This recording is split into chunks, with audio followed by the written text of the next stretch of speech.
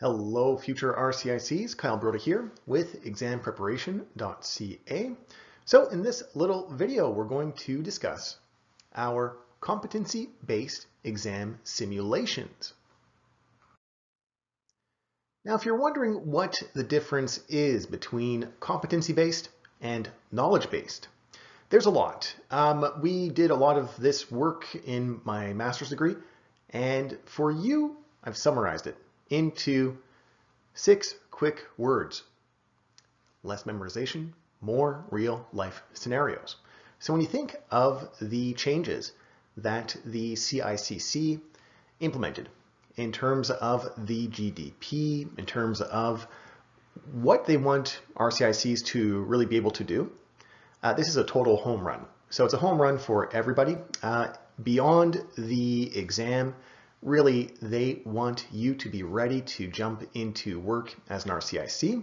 So they're testing you on your ability to really go into real life situations and be able to abide by the high standards that you need to have in order to be successful in this profession. So if you're working through our program, you know that you've got 3 simulations to do.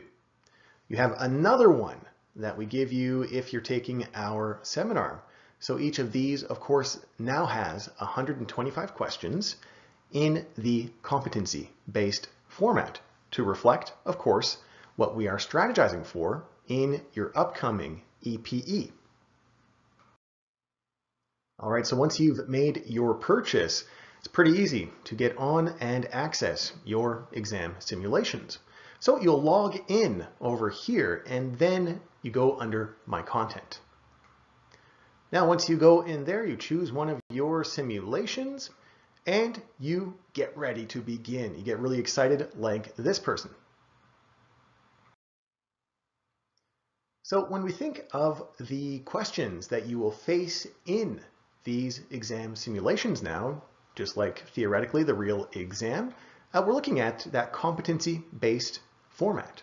So what does this mean? Like I told you, the very, very basic foundation of this is simply to move away from questions you can answer by memorizing the IRPA, the regulations, etc., and move into more realistic, real-life, practical situations to see how you would respond. And of course, if the way that you would respond to these situations is the way that an RCIC should respond. So that's where you get that experience portion. Now, people often say, hey, but I'm a new graduate.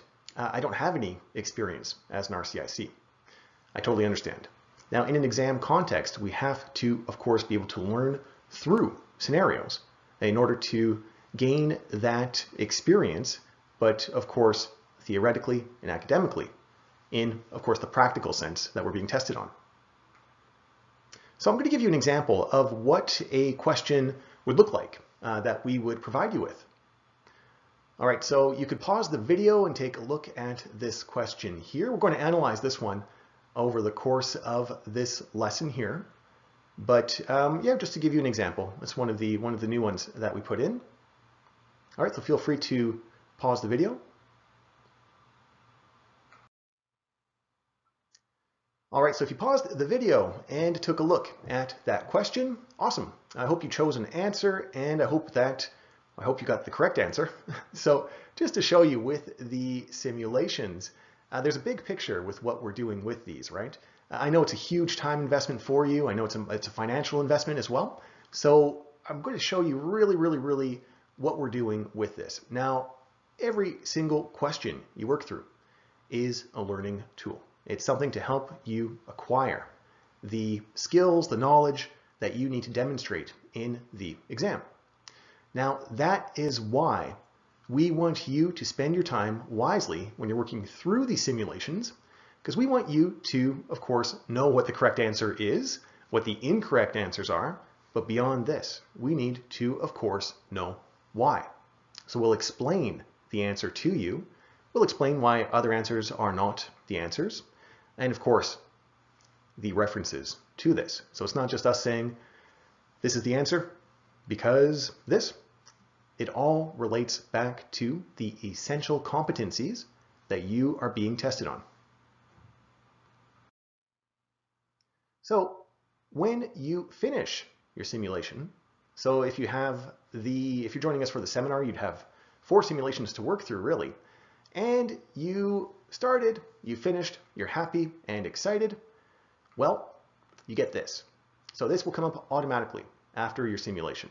What this does is essential in helping you really get ready for the exam, because we break down your individual performance in each individual area, and that helps you to know which areas you need to work on and which areas you are maybe an expert in already, or maybe ready for already. So somebody asked me this question the other day, and I agree. I think it's worth an answer, because you are investing time in, of course, our material. So you want to know how relevant it is to your upcoming exam. So on the one side, we are not the CICC. We don't have the inside scoop where people let us know about the questions and things like that. On my side, if you've read about my background, really an exam person. I love exams, strangely, I guess, for some people. And I think we have this perfect connection of RCIC and education, really. We're really at the intersection of this. So I think that really helps us to really be able to teach effectively in this program through these simulations, and of course to make simulation questions. Now from the CICC, we get a lot of information, right? So over here, the information that jumps out to us is, of course, essential competencies, competency-based, and of course, the fact that the CICC really wants to test you on things that happen in real life, practical experience types of questions. So on our side, that gives us a lot to work with, and we're pretty excited to implement all of these in, of course, our material. Now, just to go over the term essential competencies, basically, it's a huge list of everything that graduate diploma program students should really know at the end of their program. So you can see over here, I've got the link for you as well. You can take a look through it if you want. And you can expand these units here, right? So there's 9 units. You can expand them into really a huge variety of topics. So what we do when we make questions for you to help you pass the exam, of course, is, in my opinion, this part is the art form. And it's what I think we're really good at. And I love doing this as well. So basically, we take an essential competency that you need to know, and we link it in a lot of different ways. In this case here, with the example of Ignacio, we linked that to the CICC Code of Professional Conduct, which is, of course, linked to the essential competencies. Now, in essential competencies, you can have that linked with the IRPA, the regulations, tribunals, things like that, right? In this case, it just happened to be the CICC Code of Professional Conduct. Now, the other 2 elements will be throughout the exam, of course. Real life issues that RCICs, future RCICs, will likely face in the immigration consulting world. So on our side as well, I think we have a unique perspective on this. We've been in our business for maybe 8 years, 9 years, and we've seen a lot of these situations, of course. Competency-based question design. Of course, this is a bit more of the technical area that we have to implement when we come up with these questions. So when you really dig in here for this question with Ignacio, it is really about power. So who has more power? Who has to listen to who, basically, in a situation where you have an RCIC versus in this case, a CEO of a company. Now, if we know that, well, the RCIC has to abide by, of course, the regulatory requirements above her boss's requirements or that relationship, well, perfect. Now, in the exam, if you're tested on this topic in a different way. So for example, we took that topic of power, the fact that the RCIC obligations to the CICC overrule the CEO of this company, for example. Well, that idea could be, of course, presented in the exam in a different way. Maybe in the exam, it'll be the story of somebody else, and maybe a different type of situation. But the thing they're testing you on, if the thing they're testing you on is the exact same idea here, then, of course, we've done our job in preparing you for that individual topic through the context of a question. So to dig into this just a little bit more, just some concluding points here. So on our side, of course, we spend a lot of time and a lot of creativity and excitement in making these questions for you. Now, the competency-based model will, of course, reflect this. And what we do is we put in certain topics more than others to really demonstrate life as an RCIC. I've got an example for you over here. So for a lot of RCICs, they don't really work with the startup visa. Do you need to know the startup visa theoretically just as an option for your clients anyways? Probably. Is that likely to be reflected in the exam? We are strategizing for that, right? But it might be more useful for you to really become an expert in the Federal Skilled Worker Program, for example, because more RCICs work with that program on a weekly basis. So that would play part of a role of how we break down our topics. Now, if we cover a certain topic in a simulation, so for example, this power dynamic that we saw with the Ignacio question, so if that was in simulation 1, then we probably won't talk about that topic again in simulation 2, 3, and the seminar simulation.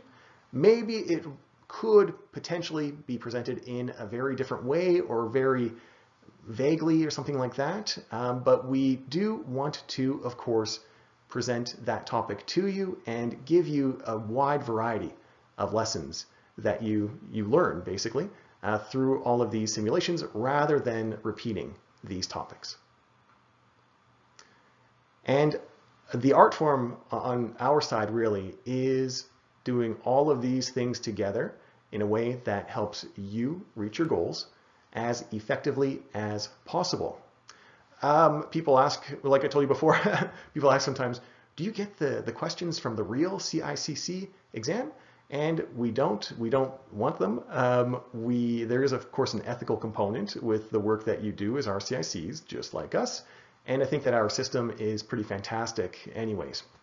Of course, we get feedback from our clients who say something like, I didn't really learn much about a certain topic in my immigration practitioner diploma program.